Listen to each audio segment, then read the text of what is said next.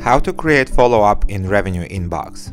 The way you create a follow-up is identical, whether you want a follow-up related to a contact, an account, a lead, an opportunity, or a case. I received an email from one of my contacts and I need to follow up with him regarding this email. Once I select the email, Revenue Inbox shows me the record in the sidebar.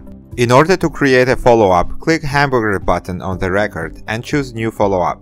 Fill the form in the dialog box. Subject will be auto-populated from the email. Select due date, priority and status if you need to. In the name field, the contact will be automatically pre-filled as well. You won't need to type much. You can add an account, a case, an opportunity, or a product in the related to field.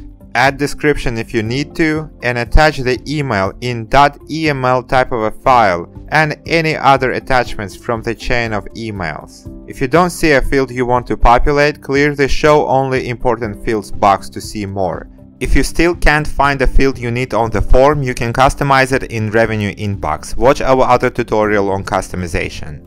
Click Create and it will be created in your Salesforce Tasks tab and will appear in Tasks folder in your email client automatically, so it will be accessible from any device connected to your email. You will never miss your follow-up with Revenue Inbox.